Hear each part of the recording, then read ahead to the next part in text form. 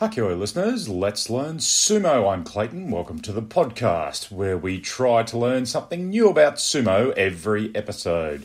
Hit subscribe, download the pod from your favourite source, drop me a line on Insta or X, Twitter at Let's Learn Sumo. Firstly, I must apologise to my regular listeners. My last episode was on about day 6 of the tournament, and unfortunately a family emergency came about as I got back to Australia, and it's pretty much taken all of my time for the past few weeks, meaning I only got to see parts of the tournament towards the end.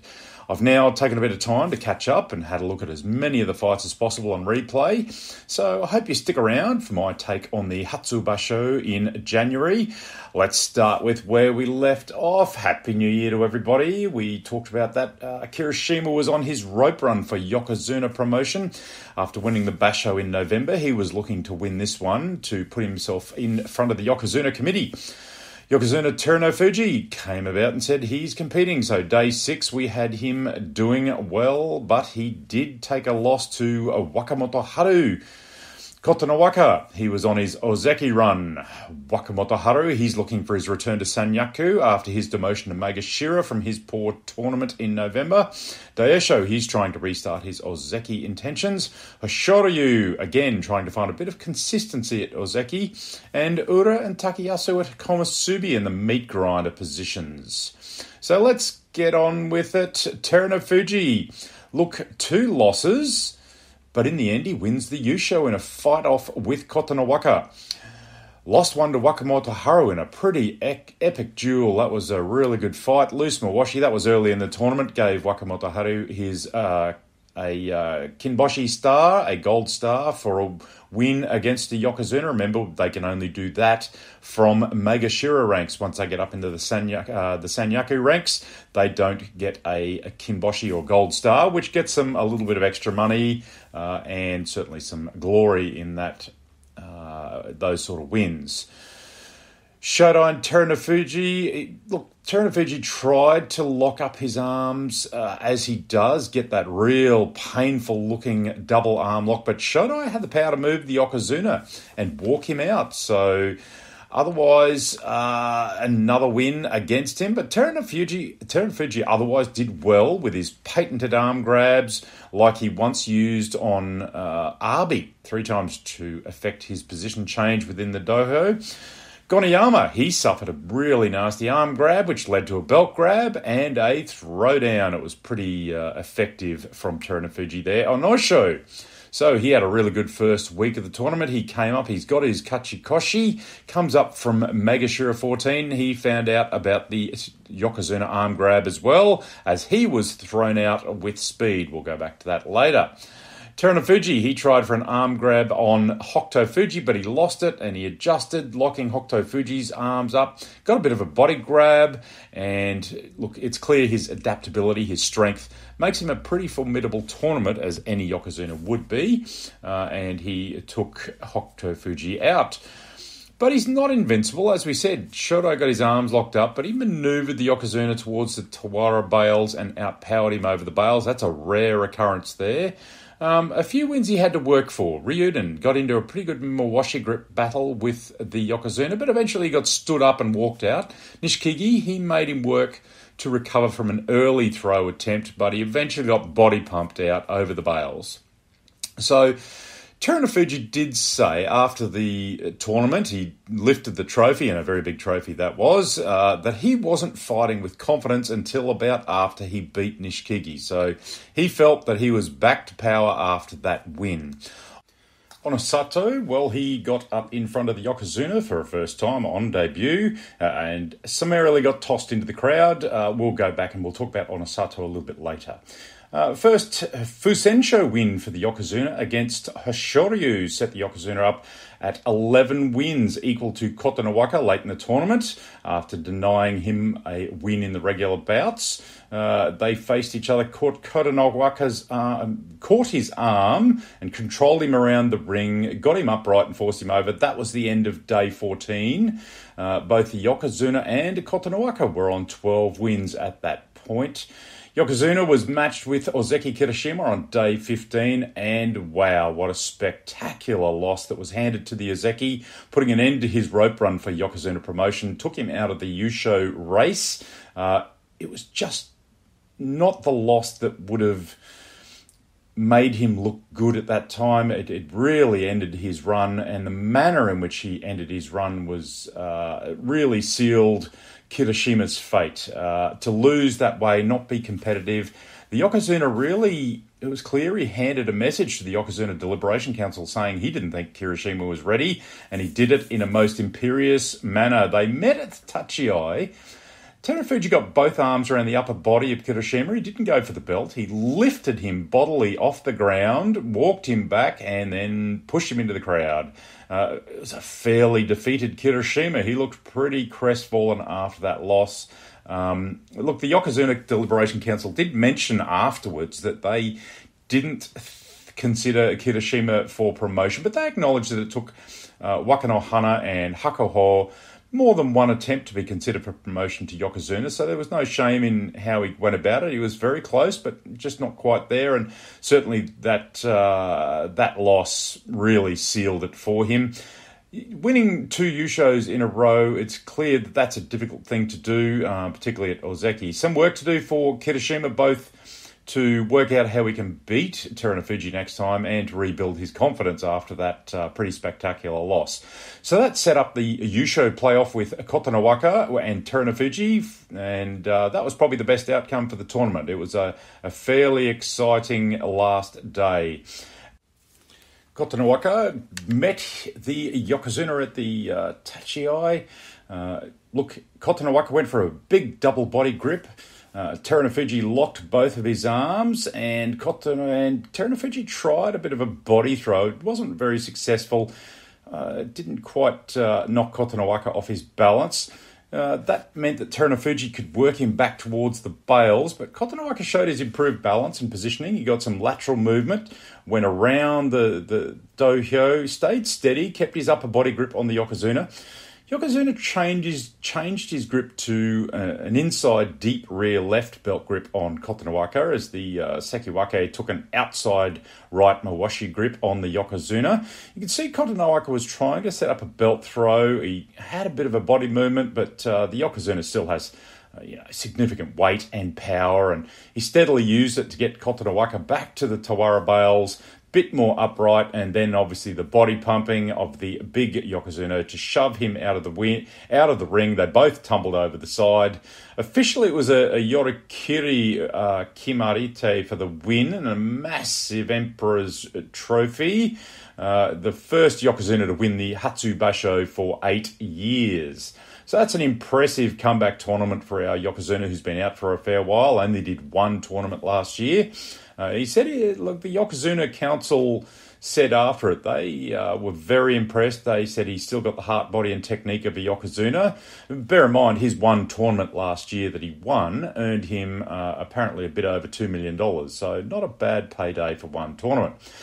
Don't feel so sad for Kotonowaka. The bout he had against Kirishima on day 14 had a record amount of prize money in envelopes in sumo at 63 envelopes. I think I put the wrong figure on X about this one. It was 1.89 million yen, which translates to about 13,000 US dollars, about 20,000 Australian dollars. That is apparently a record sponsors envelope amount, so he did all right in that one match. Kotonowaka met his 13-win requirement, and shortly after the tournament, he was announced as a promotion to Ozeki, so we will have 4 Ozekis at the March tournament.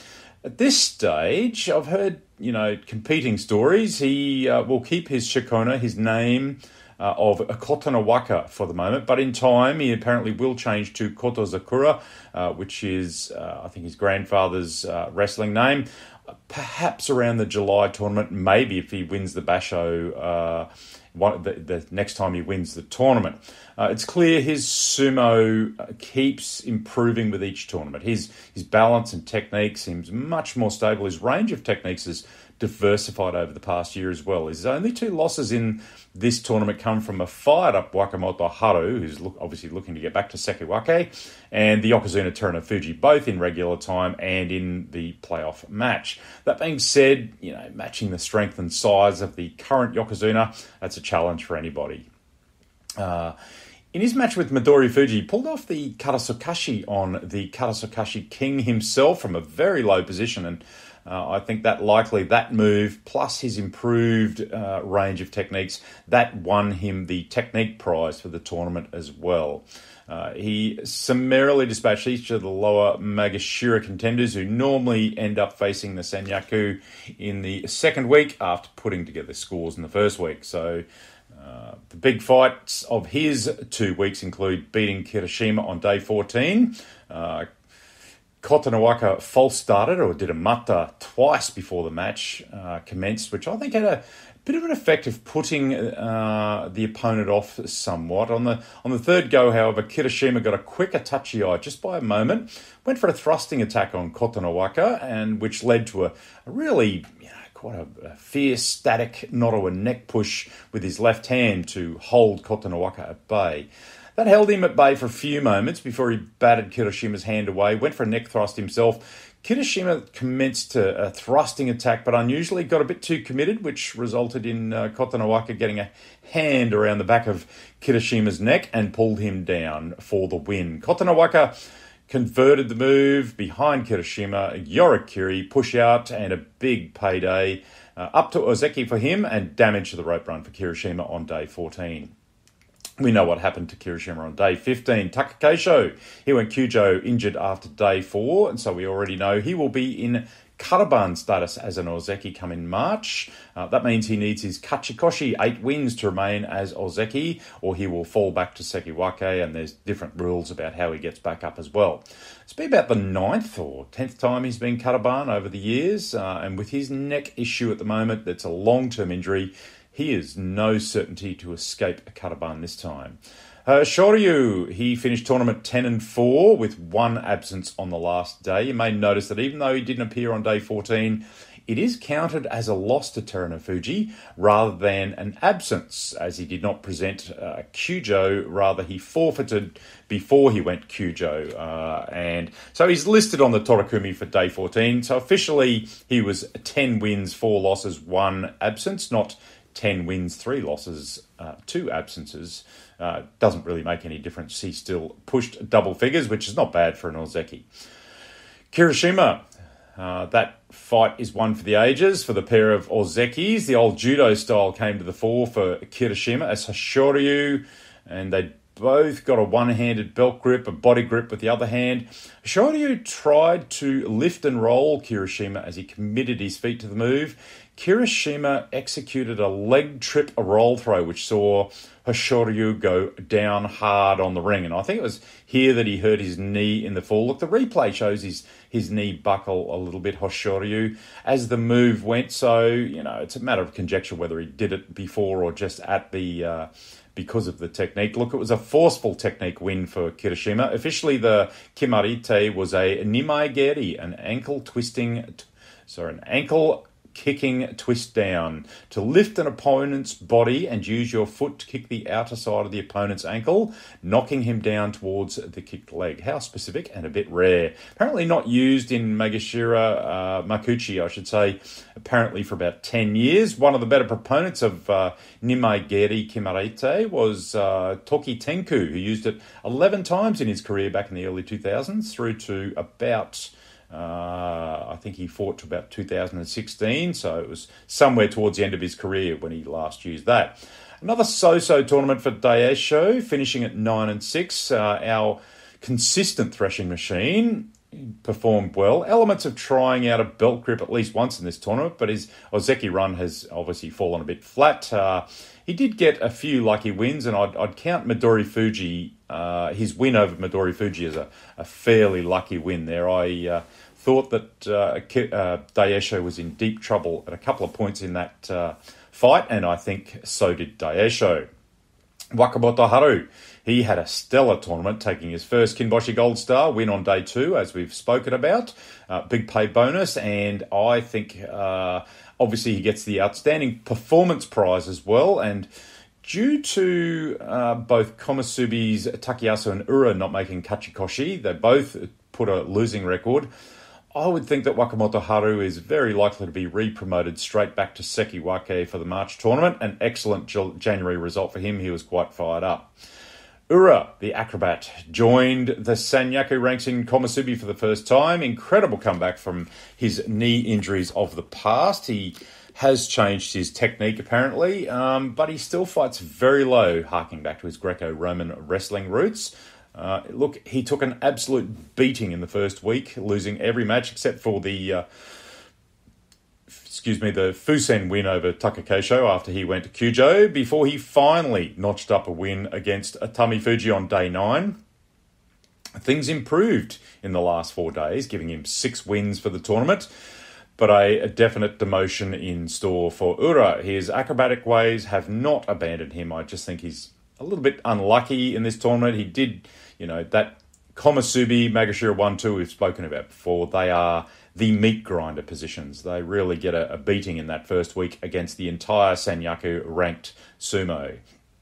I think he still needs to find a bit more balance in that very low position, and maybe once he gets to the Sanyaku ranks, maybe try and be a bit less of a chaos agent in his movements. I mean by that, he's very mobile, and I think that mobility sometimes leaves him vulnerable at times.